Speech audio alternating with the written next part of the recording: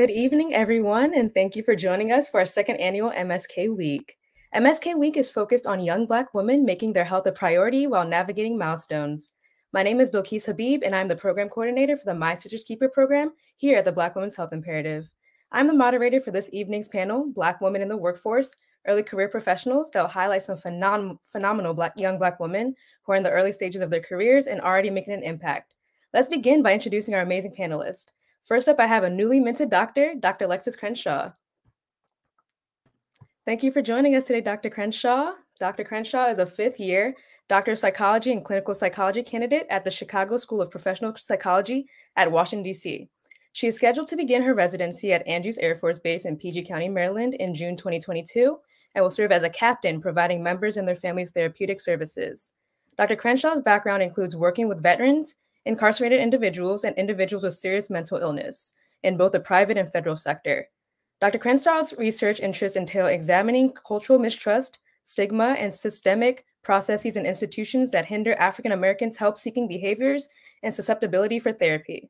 Additionally, Dr. Crenshaw is interested in research pertaining to the overdiagnosis and overrepresentation of African Americans in psychotic-related disorders.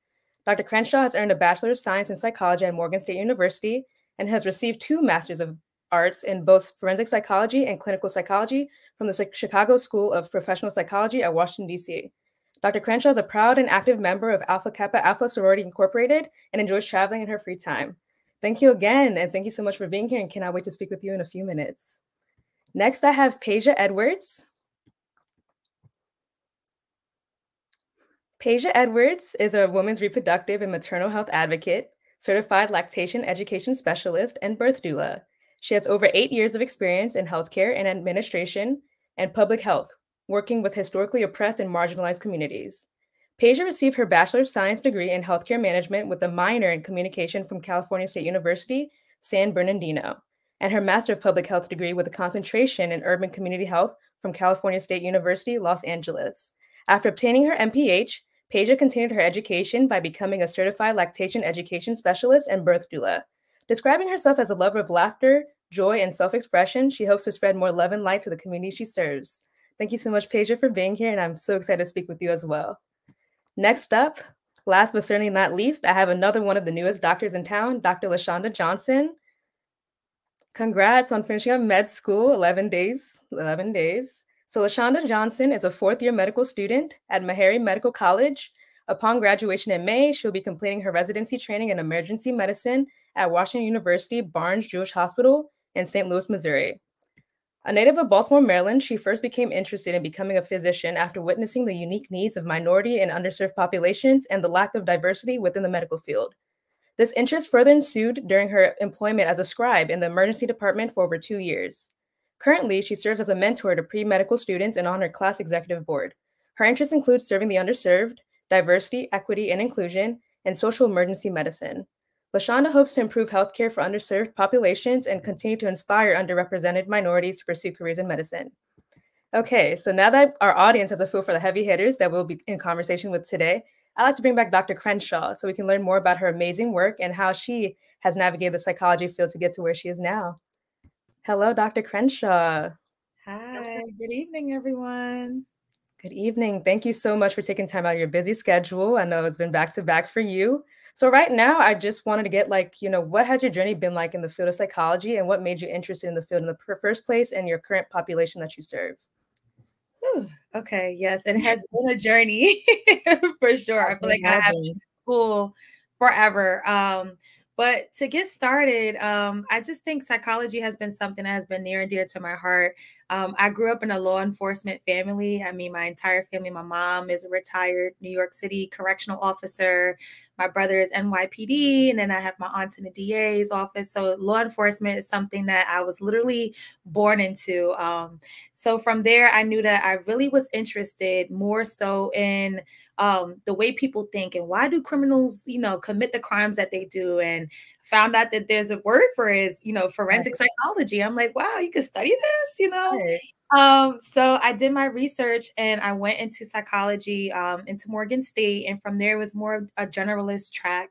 But I wanted to further my education because, of course, for those who know, if you're in any liberal arts type of program, you have to go past that bachelor's level if you want to start making some money. So I definitely re-enrolled right into my master's program directly after, and started studying forensic psychology. And after that, I was basically like, okay, can't really make as much money here and what I want to do. So I'm going to go to that doctoral level, and been here since now 5 years. So nice, nice. Yeah, the great thing about psychology is like there's just such a wide variety of things that you can do with a degree. So that's just amazing that you found your niche, especially given your background as well. So I studied psychology too as an undergrad, so I'm very excited to hear more about like how you've noticed certain overdiagnoses or representation equally in the civilian sector as in the military. I can imagine there may be differences between the two populations that you've researched in your time in the field. Absolutely. As we can imagine, when we look at the military population, both active duty, reserves or veterans, a lot of the diagnoses are pertaining towards post-traumatic stress disorder, a lot of anxiety-related disorders. We also see a history of MST, which is military sexual trauma amongst most of our women veterans. So from there, a lot of that has to do with trauma-related disorders compared to in the civilian sector. I have also worked in a psychiatric hospital. And from there, that's where I really see a lot of the overdiagnosis of African Americans as it relates to psychotic related disorders. So a lot of African Americans are diagnosed with schizophrenia. We see a lot of antisocial personality disorders, which is only 1% of the population that is supposed to be diagnosed with antisocial personality disorder. But a lot of African Americans are filling up that gap in these psychotic related disorders, which is particularly overwhelming because if we think about it, African Americans only make up 13.4% of the United States population. So when we're seeing 80% of those individuals that are African Americans, they are definitely overpopulated and over generalized as it relates to psychotic disorders. So completely disheartening, to say the least. So with that being said, since we are overrepresented in those statistics, what are some solutions that we could look into that you have found so far in your studies? I think first and foremost is really just working to debunk the stigma of mental health amongst African Americans.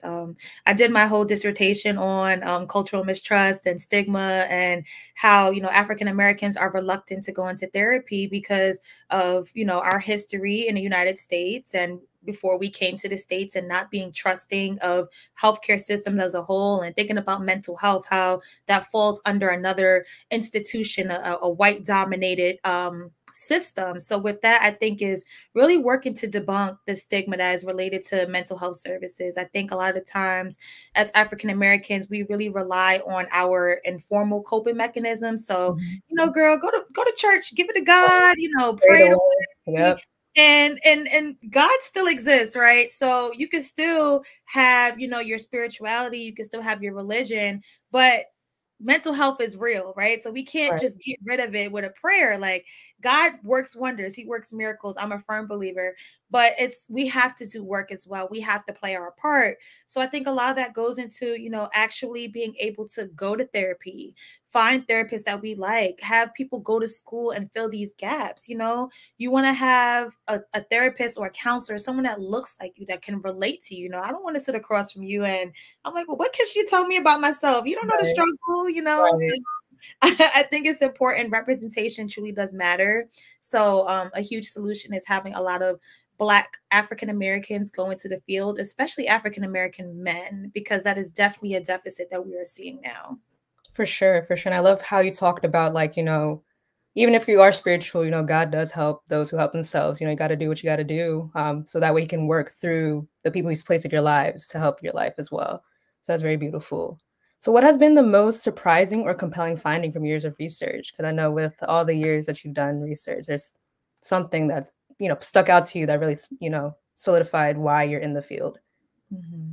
I think some of my research that I did most recently when looking at African Americans, millennials specifically, their likeliness or their willingness to want to go to therapy. And I found that it has been probably the same as our older generations and our ancestors, that African Americans are still a race who are reluctant to go into therapy, which I found very, very surprising, because we live in this social media world right now. Everybody is like Instagram therapists and gurus, and they're like, go get a therapist. This is the coolest thing to do. Or you see TikToks and they're like, I went to therapy today and I did this. And it's like, it in the social media realm, it seems like it's something that is more so what's in, right? Like it's something that is a facade at the moment.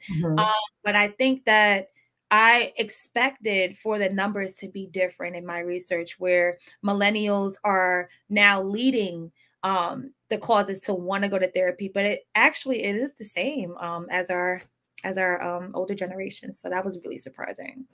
So do you think that ties back into the thing that you mentioned about not having enough representation? Like, you want to go to a therapist, but you can't find anybody in network. You can't find anyone who will really understand you, because you can go and you just feel like, I'm wasting money just to talk to somebody. I can just talk to my friends, for example.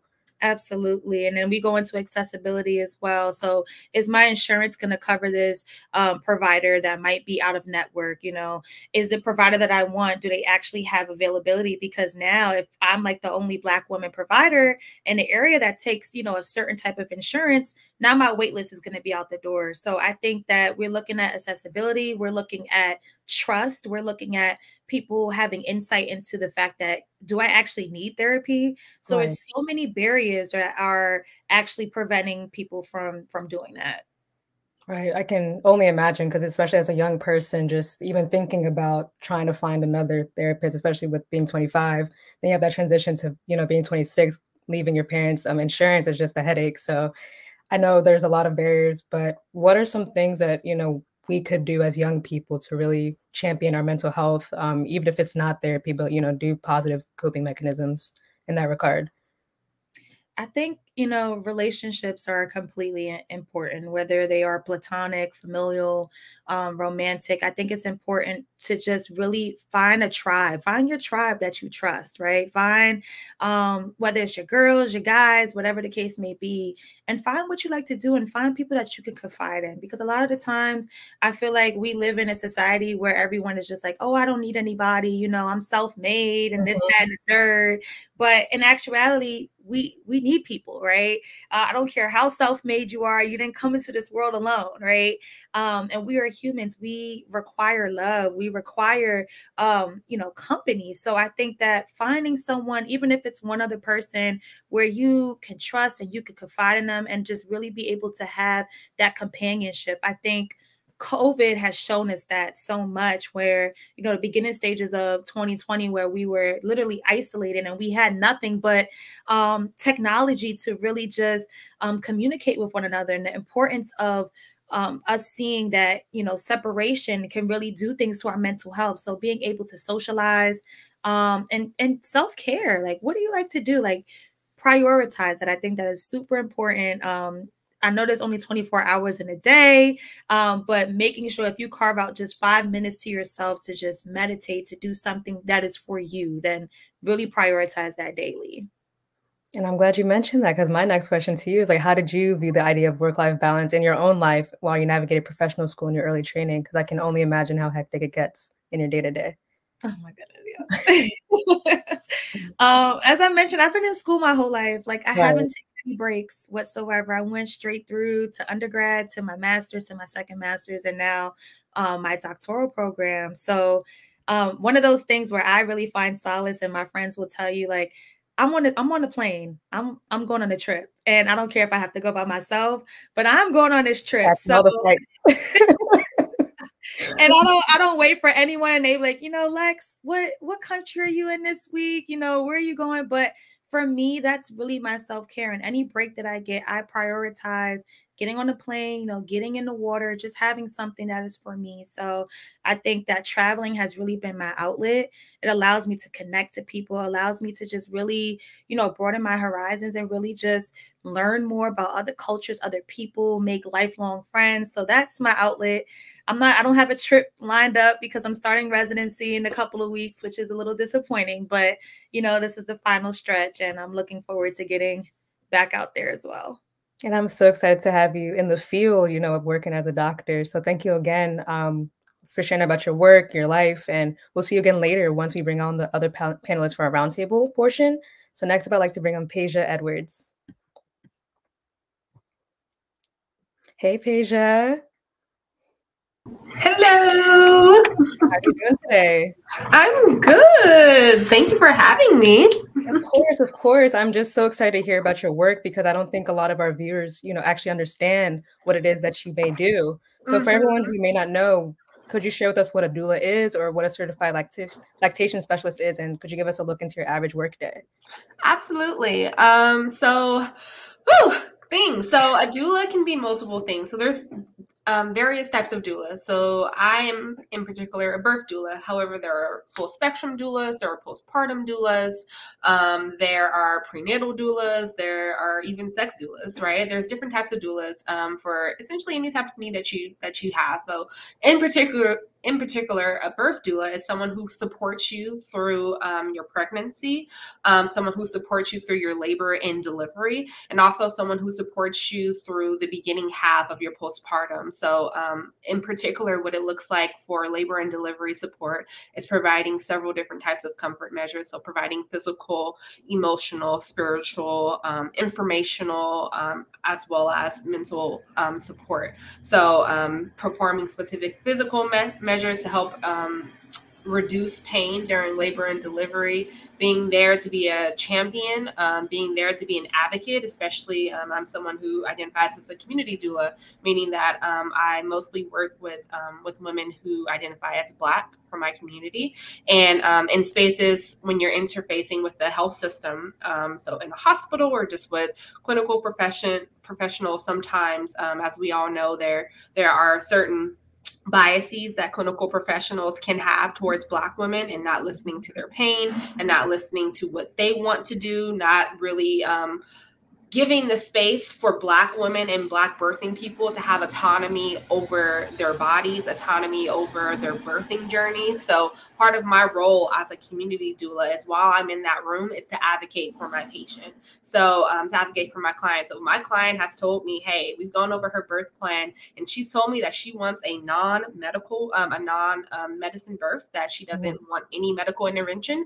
Then that means that I'm reminding, hey, no Pitocin. I'm reminding that no, we don't want these certain procedures, no epidural, whatever the case may be, and making sure that they're listening to that. At the end of the day, I can't make choices or decisions, obviously, for my clients. However, I can be there as a voice to advocate and stand in the gap for my clients. So doulas are just great support folks to really keep an extra eye on things, and they definitely help to improve adverse maternal health outcomes as well as adverse infant outcomes. So that's doula. So certified lactation education specialist, or CLES for short, because it is a mouthful. It's exactly what it sounds like. So it's a lactation education specialist. So for those who are breastfeeding or chest feeding, specifically providing support in the realm of lactation. So providing support with teaching, proper latch, providing support for teaching breast anatomy and chest anatomy, providing support for helping, mamas understand that baby is getting enough milk, right? Understanding the difference between input and output when you're feeding baby, when to look out for signs that maybe you need some more support, or maybe you need to, go to a pediatrician, or maybe you need a diagnosis, maybe baby has a tongue tie, but really providing educational support as well as emotional support for breastfeeding and chest feeding mamas and people. So it's all about just providing that support and education to those who need it. I am, in addition to all of that, I'm also an RJ advocate, and I currently work for an organization called Expecting Justice here in San Francisco. And I am the associate director for that, for the program. And so on a regular basis, my organization works within 3 different focus areas, and one of them is doula access. So on a regular basis, I'm not necessarily interfacing with clients on a regular basis and going in person to labors and deliveries, but I do a lot of policy advocacy and a lot of doula administration, so to speak. So for example, right now I'm in the midst of directing and implementing a doula training for Black, Pacifica, and Latin A folks here in San Francisco. So daily basis, just a lot of admin, a lot of advocacy as well, utilizing my doula knowledge in these different spaces that you wouldn't necessarily always see a doula, but in the spaces that doulas are necessary. Nice, nice. That just sounds like such fulfilling work and really much needed, especially learning about all the stats. You know, you might be in the public health field, you just hear about all the stats and you're just like, wow, what can we do? So like, what was your first introduction to your current role and roles, because it's multiple roles? And what are the steps you took to become certified and practicing? Absolutely. So my introduction, I would say, just started when I was in grad school getting my MPH, my Master of Public Health degree. And it was an introduction really to the stark disparities in Black maternal and infant health. I was sitting in a class and completely dumbfounded by the stats that I was seeing. And I just became extremely interested in learning more about why did these disparities exist. And every single answer pointed back to racism. There was not enough education. There's no education. There's no income that could change really the outcomes that Black women are experiencing, Black and birthing people are experiencing. So that was my first introduction. That's what really got me passionate and like revved me up. Right. And then in that, it led me on my journey to figuring out how can I be the change that I want to see. I knew about doulas, but I really just started doing a deep dive into what a doula is and how that could be the impact and the change that I wanted to see in Black maternal health and infant health disparities. So anywho, all that to say, that was my introduction. And so I just did a deep dive in, and I decided to continue forward and take a doula training.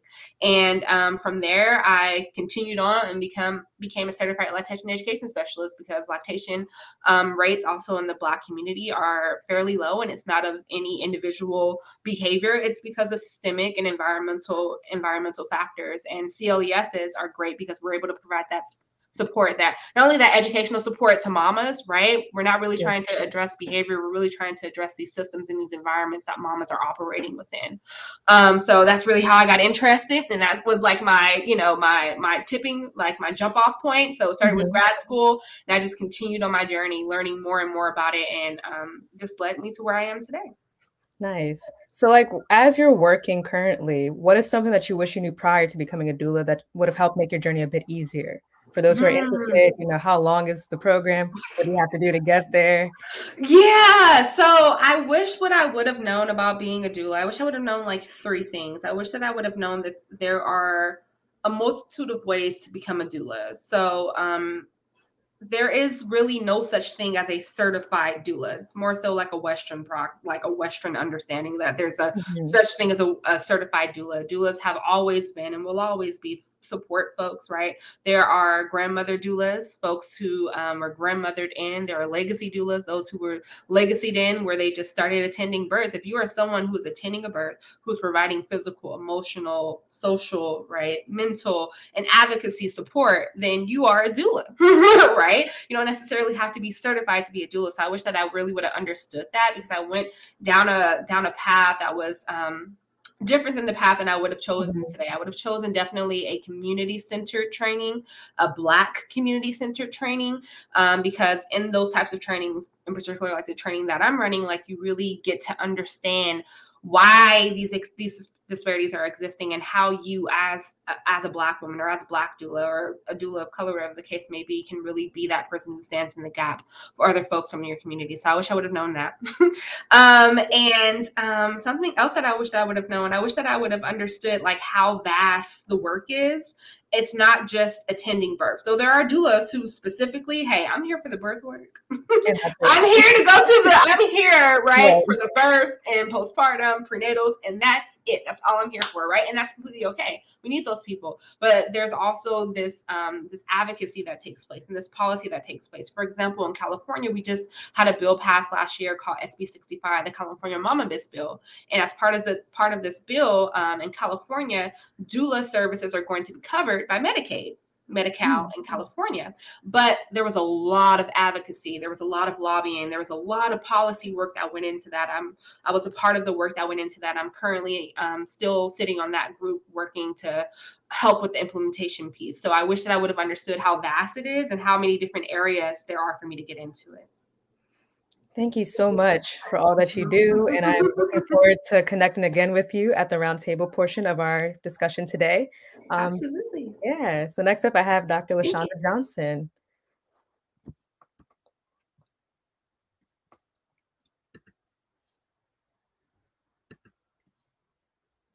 Hopefully Dr. LaShonda can join us. So Dr. LaShonda's gone real quick, so I'm going to bring back Phasia just to ask a couple more questions. I have so much to ask you. So much to know. So like, so with all that you said, what has been the most rewarding experience in your role so far? Like what keeps you going in your role? Because, you know, of course, you heard about all the disparities. You're like, oh, I must help. What keeps you helping? What keeps me helping? I will say that it's hard, right? So when you are doing community work, especially when you're doing reproductive justice, birth justice work, it's hard. Like you have to always look for your why. And for me, it's understanding that it's not just, it's not just about passing this policy. It's not it's not just about creating this new program. It's the fact that we're really impacting lives, when I'm able to see a new baby who arrived here, right? Who arrived here safely, Earthside, and that mom is okay and mom is healthy, right? That keeps me going. Those stories keep me going. But then at the same time, what also keeps me going is understanding that there are more mamas who need support. And, if we stop, then who's going to be there to provide that support? So that's what keeps me going. Nice. Thank you again. We have Dr. Johnson back with us. Hey, Dr. Johnson. Hi. How are you doing today? I am great. How are you?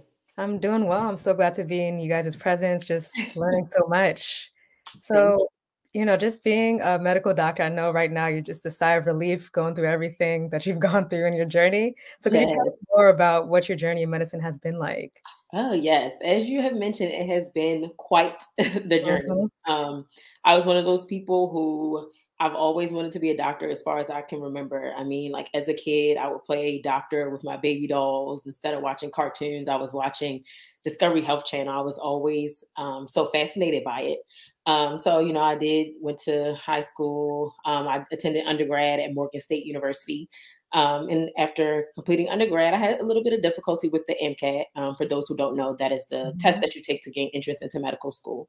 And so I went to work as a scribe in the emergency department. And that's kind of where I fell in love with emergency medicine. And during that time, I applied to medical school the first time, didn't get in. And I decided to do a master's program at my medical school that I'm in now. And so I did that for a year and matriculated into medical school, and I will be done in 11 days. Yeah, I'm so happy for you because as someone who is pre-med, I'm taking the non-traditional route as you did. The main question that's always at the forefront is our why, because it's just like, why am I here studying at these books? Why am I getting acquainted with Kaplan? Why am I doing all these things with Khan Academy? So it's something that's always being cultivated as we gain new experiences and we go through each milestone, such as surviving Orgo, taking the MCAT, etc. Yes. So what is the why that keeps you going through each of Yes. And as you mentioned before, it's something that, has been important to keep in the forefront of my mind throughout this journey, because honestly, during that time after I graduated medical school, in between medical school, it was a 3-year time period. So, taking the MCAT, I took it a total of 3 times. I'm like, maybe this is not for me.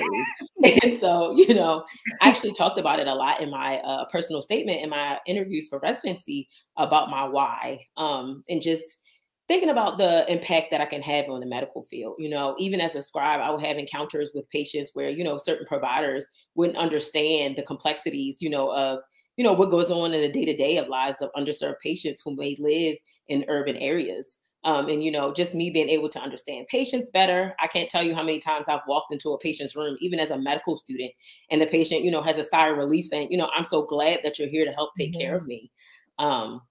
Also knowing, the potential impact that I can have on those coming behind me. You talked about it earlier, but, mentorship is one of my other passions outside of clinical medicine. And, 2% of physicians are Black women. So, I know that, me and being able to mentor other people, also being able to help bring them onto the medical field as well serves as my why. Nice. So I also read that you were a first generation student. Yes. So, we have unique struggles. I'm also a first generation student. Come from Ghanaian immigrants. So I'm basically, building the plane as I fly. So like, Yes. so what effect has, that experience of trying to figure out things as you're doing them, led you into mentorship and becoming a mentor, and how has mentorship impacted you in your field? Yeah. Me going through all the struggles that I've gone through, I'm like, there's no reason that I've gone through this without being able to use it to help someone else. Mhm. A lot of times going through this journey, I was doing things and, it was a lot of trial and a whole lot of error. And then it just, dawned on me, like, I am not the first person who has done Right. this. There's someone else out there who looks like me who has done this before. And so, I started reaching out, to different people like, hey, this is what I'm going through. And it's just like a sigh of relief to know that, you're not alone. I know oftentimes, as a first generation person in these fields, you kind of get used to learning to do stuff on your own, or, Mhm. you're the first person to do this and you get all this praise, but it's like, you don't have to do that. There are people, out here that are willing to help you. So, going through the struggles that I went through, I've always vowed to, make time to give back in that way. So let's say someone tuning in is having some difficulty finding a mentor. What are some things they can do to find a good fit? What are some places to look, and what are some qualities to look for in a mentor? Yeah, so there are a lot of organizations out there that provide mentorship for pre-med students. There's the SNMA, which is the Student National Medical Association, and a lot of those organizations or medical campuses have sister organizations called MAPS on undergraduate campuses who do mentorship.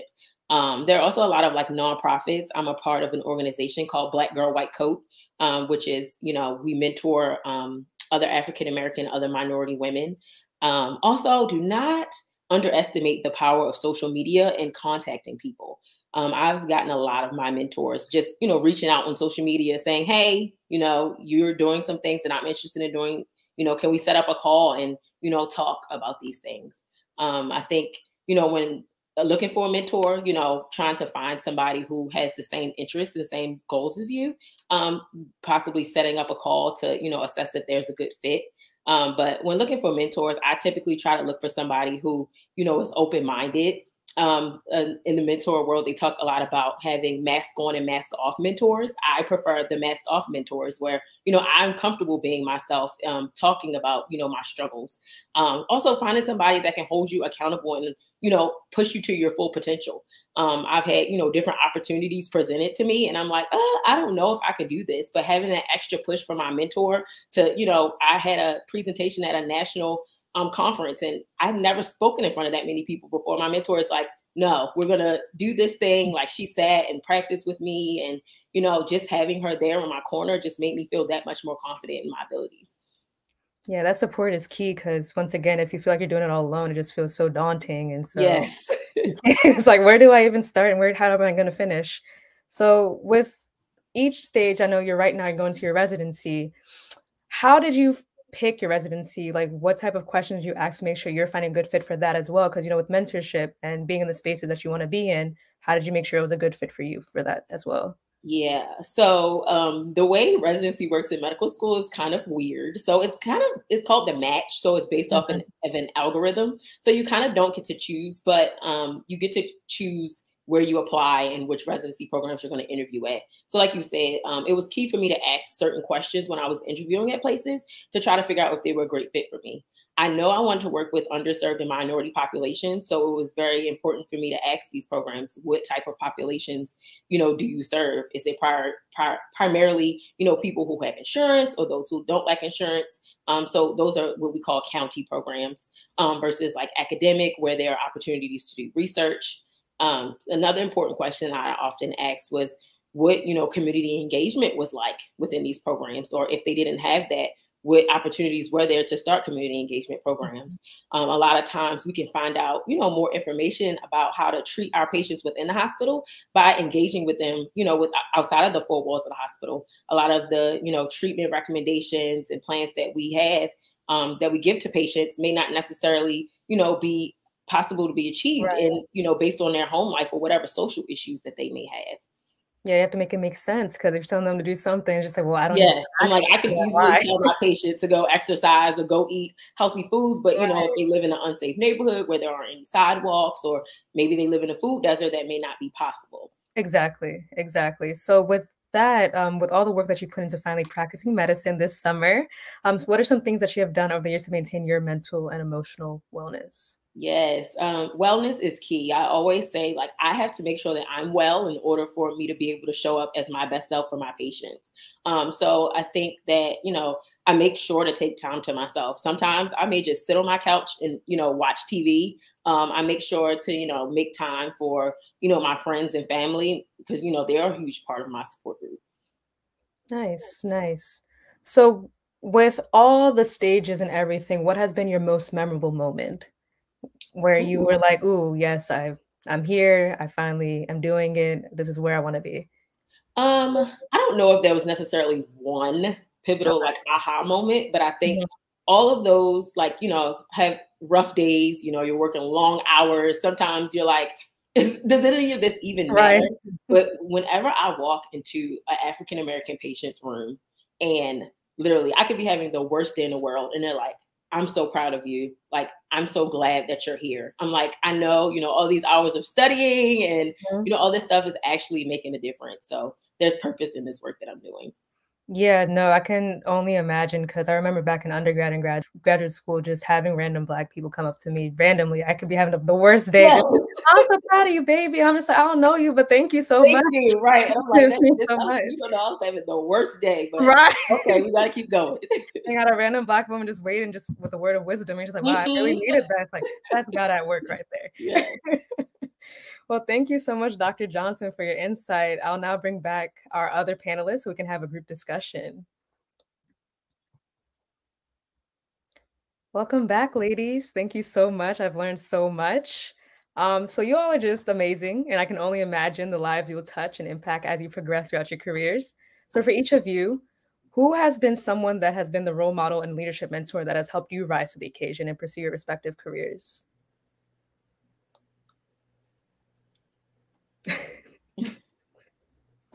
Should I take it? Okay. Okay, cool. Well, I'll go first, just because this is just what immediately came to mind. So I feel like it's two people. The first person is my little sister, which sounds weird. But my little sister, I say her, my younger sister, we're 5 years apart. I say her because she's really been like that drive for me, knowing that she has me to look up to, that, she's looking up to me has been the thing that continues to make me want to strive for better, to be better, because I have to go back and let her know we're first generation college graduates, let alone, first generation Black women who both went on to obtain advanced degrees, and I want to be that person for her who I did not have. So I'll say that. And then the second person is definitely my director, Dr. Zaya Malawa, of Expecting Justice here in San Francisco. She is this incredible Black woman who's a pediatrician, and she's a reproductive justice advocate, birth justice advocate, and she goes harder in the paint. We'll say that, right? She's amazing, and she just always is constantly challenging me to strive for more, but also to recognize my own humanity. And I feel like that's so important, especially as Black women trying to climb up ladders and Black women trying to make names for ourselves, or just really honestly trying to help our community. Sometimes we can kind of let ourselves, fall by the wayside, but, it's important to recognize our own humanity. So those are my two folks. Nice. So beautiful. I'll go next. I think I will have to say my mom. I think just really thinking about, everything that she has sacrificed for me and for my siblings. Like, I'm legit the baby. Me and my sister is 13 years apart. Me and my brother is 16 years apart. So, they were basically grown, and my mom started over with me. So you can only imagine how that was for her.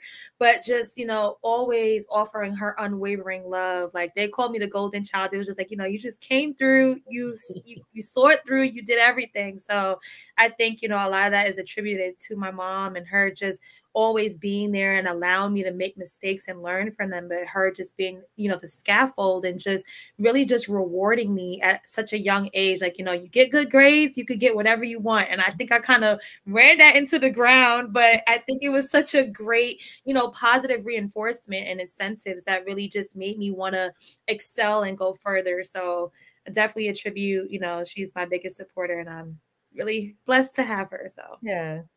Aw. Yeah, I have to say my grandmother. She, moved our family from North Carolina to Baltimore. Only had a high school education, and just to see her strength and determination, she was able to do, much more with, she was able to do a lot more and having a lot less. And just seeing her strength and determination, I'm like, I come from that. It's in me. No matter what obstacles I may face, I can keep going.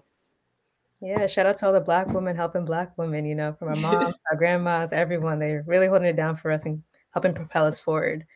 So, since you all have done graduate school to some extent, professional school as well, how do you handle those moments where you see peers already in stages of their lives that we often have to delay when in professional and grad school, like, starting a family, buying a new house, already in senior level roles? You're on Instagram, it's like, wow, they really made it. I'm over here just studying. How do you, how do you cope with that? How do you level with yourself and say, you know what, I'm okay, I'm gonna get there eventually. Ooh, that is a real thing. And it's something I struggle with almost daily because, like you said, it's everywhere on social media. Yeah. Like, even talking to my friends, they've been in their careers for like 10 years and I'm just starting mine. But, it's always, I have to constantly remind myself everyone has their own journey. And, I have purpose in this work that I'm doing. So I got to keep going and my time will come.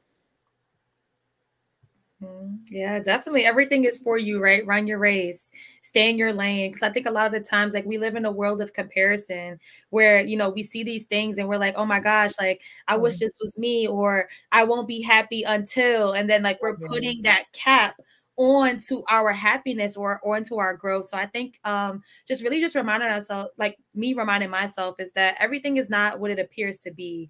You don't know what people are doing behind the scenes to get what they want or get what they have. You don't know if they had to sell their soul to be doing what they're doing.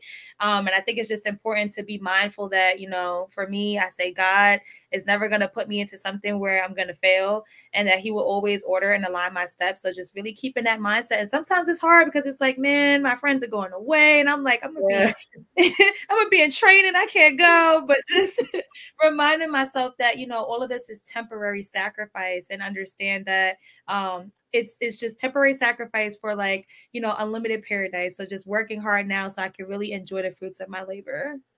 Yes. You have anything to add to the Yeah, I love exactly, leave it to the mental health professional, but I love exactly what you said.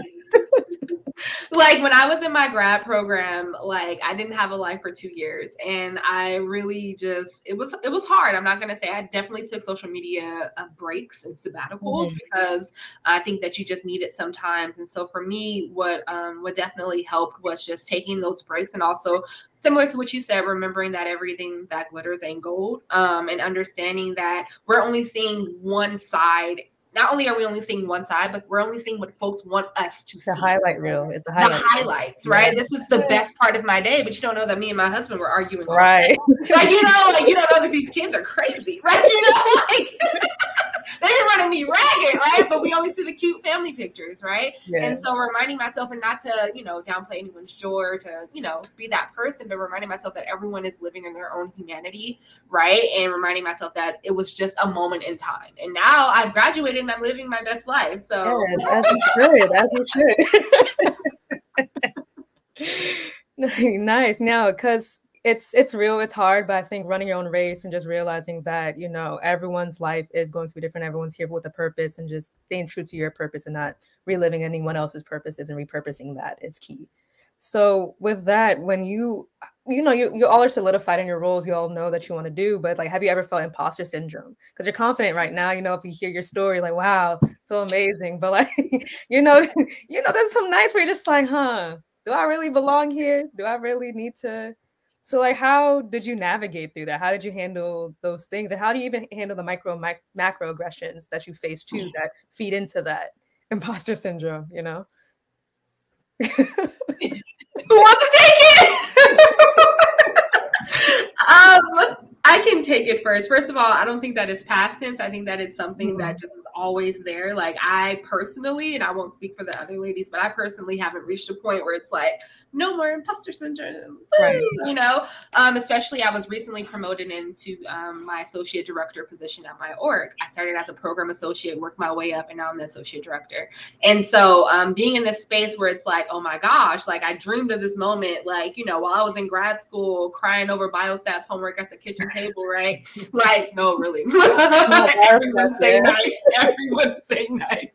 I dreamed of this moment, and then you get here and it's like, I don't know, something like about imposter syndrome, you kind of freeze and like, wow, this is really happening. And so the way that I navigated is I like have affirmations all over my house. Like, I had this affirmation from my fiance right here: you're doing great. I have some over here: it's okay to be happy. You are worthy, you are deserving. And that's the way that I move through, reminding myself that I am deserving, reminding myself that this is the space that I am meant to be in. I was called into this work. And that's how I navigate it and deal with it. And also by not pushing down my feelings. I feel like sometimes you have that moment where you're trying to like run away from your feelings because you feel like you shouldn't be feeling like that. So I let myself feel my feels, and I analyze them. Like, why am I feeling like this? Find the root cause of it, and then I affirm myself through it. Yeah, I think for me, a lot of that like imposter syndrome really came from like other Black women in the workforce. And I think that's something that really like is underspoken about. Like, we don't really, we go into a place and it's just like, all skin folk ain't your kinfolk, right? So, and sometimes you learn that in those harder lessons. And I think for me, I came from an HBCU where we just literally loved on each other and was celebrated for whatever we did. And then going into, the federal government and then having, a Black woman supervisor that looks like me. And I'm just like, oh my gosh, she's going to take me underneath her wing. She's going to mentor me. And then it was just completely horrible, and just learning lessons like that. So it makes me, it really made me look at, do I deserve to be where I'm at? Or I have to work 10 times harder now because I'm a Black woman, because I'm a younger Black woman, where the age gap is about 30 years in the office. So just feeling like, okay, I know I deserve to be here, but when other people make you feel like, okay, well, you're young, you don't know anything, you kind of start to internalize those things, right? You feel like you have to overcompensate in a way that you have to prove your worth. And I feel like, along the way, I really learned that no, you don't have to do that. I feel like we're gonna be oppressed so much in the workforce, regardless, right? By other people, by white people, by white men, by white women, whatever the case may be. But I think it's important to just know that, when you are feeling this way, to just definitely, lean on your tribe for sure and let them pour into you. And I know sometimes we're very modest, we're humble, like, oh, okay, yeah, that's me, thank you. But let people celebrate you and let them lift you up and remind you. Like, I literally sat here and listened to my bio being read, and I'm like, oh my gosh, like it's hefty. It's a hefty bio. You know what I'm saying? And just sometimes you need that reminder. So don't be afraid, to pop your talk and really just brag about yourself. And people who love you will brag on you as well. And don't ever be ashamed about that either. Yes. Yeah, I agree with everything these ladies have said. Even to this day, I struggle with imposter syndrome, but it's for me, a matter of remembering that, I didn't go through everything that I went through without a purpose, and I didn't arrive here by chance. There's so many tests and so many interviews and things that you have to go through to be a medical doctor. And I'm a woman of faith, and I know that God didn't allow me to get to this place by chance. And I'm equipped with the things that I need in order to be successful in this role, and whatever that I need to be added to for me to succeed, He will provide. Yes. So what I'm hearing is all you need is the tools to battle it, but it's a constant struggle with each stage. So that's something to really keep in mind as someone who's still in the beginning stages as well. So with all the amazing work that you do and all the work, that you do, I can imagine it gets heavy, especially with the populations that you serve, with the type of work that you do. So what are some things that you do to help keep your spirits up? I know you mentioned traveling, you've mentioned, your spirit work. What are other things that you do to make sure that you're not being consumed by some of the negativity that you face in your respective fields?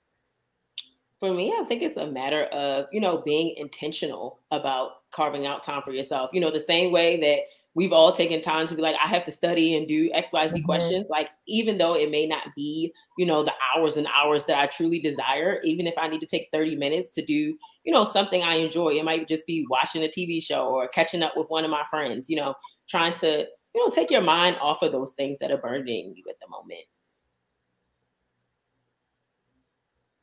Exercise. Yes. I mean, fitting it into your day, I literally like crawl to the gym like after my work day.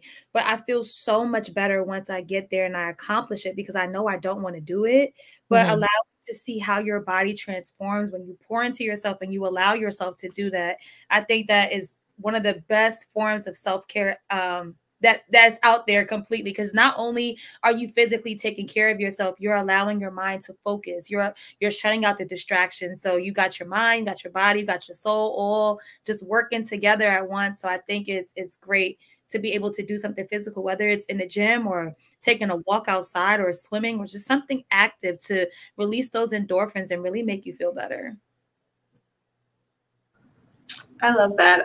For me, I love to laugh, if y'all haven't noticed. So I love a good comedy movie or even memes. Memes make my world go round, quite honestly. So that just laughter is so healing for the soul. And I also love taking a good walk, like in nature. I'm a SoCal girl through and through, even though I live in the Bay Area right now. That's a whole different story. But I'm a SoCal girl through and through, so I'm used to the sunshine. I'm also a summer baby, so I love being outside, just letting the wind hit my face, letting the sun just come and just interface with my melanin. It's just the most amazing thing ever. So especially after I've had a hard day, like back-to-back meetings where I haven't had like any reprieve and I just now had breakfast at 3 o'clock, like that type of day, I need to go outside. I need some sunshine. I need to walk and just some fresh air. So have you always been like that where you're like, I need to do something for me? Because I know when you first started out. Yeah. So how did you get to that point? Because right now I'm like, oh, that sounds great. Watching the stuff like, that I want to do, walking, exercise. And I'm like, how did you get there? How did you get to the point where you're like, you know what? This is a priority. I am a priority. I'm helping people, but I have to prioritize myself too. It took burnout.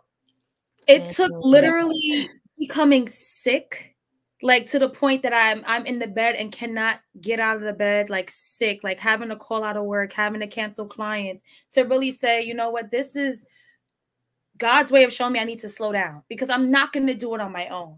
I feel like when you're a giver, when you're a community servant, it's very hard for you to detach from that. You're bringing your stuff home. You're having weaker boundaries because you just spending so much time and pouring in because it's your passion, right? It's not just a job. It's your passion. It's your calling. It's your purpose and what you're supposed to do.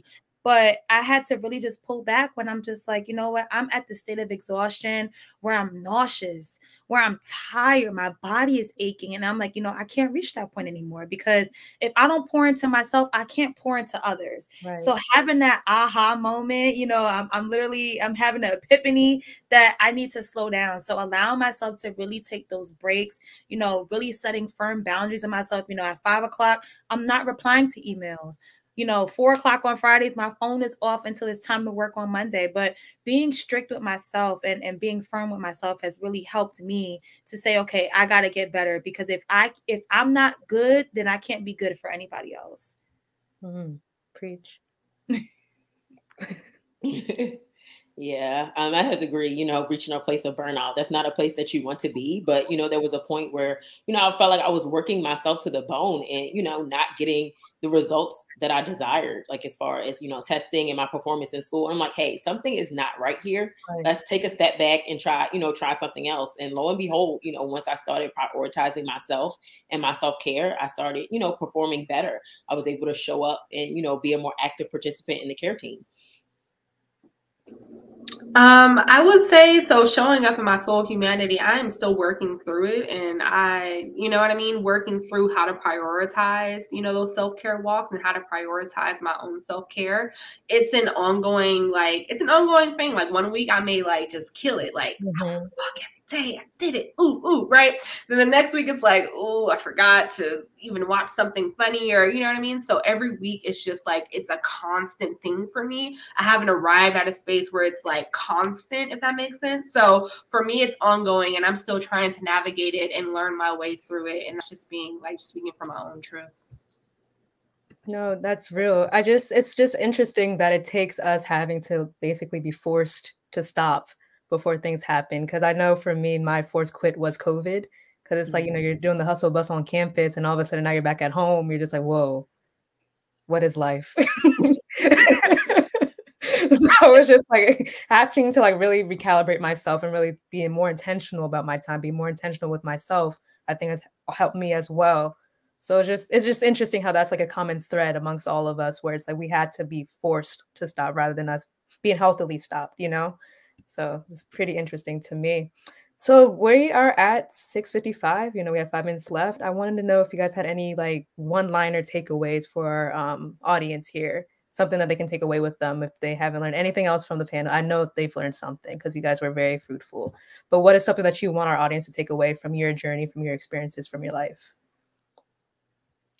I'd have to say, I don't know if it's just like one line or one Oh, word. no, you can do any line. Everyone be mindful that, you know, everyone has their own journey. If there, you know, is a dream that you're trying to achieve, you know, keep going. You'll eventually get there.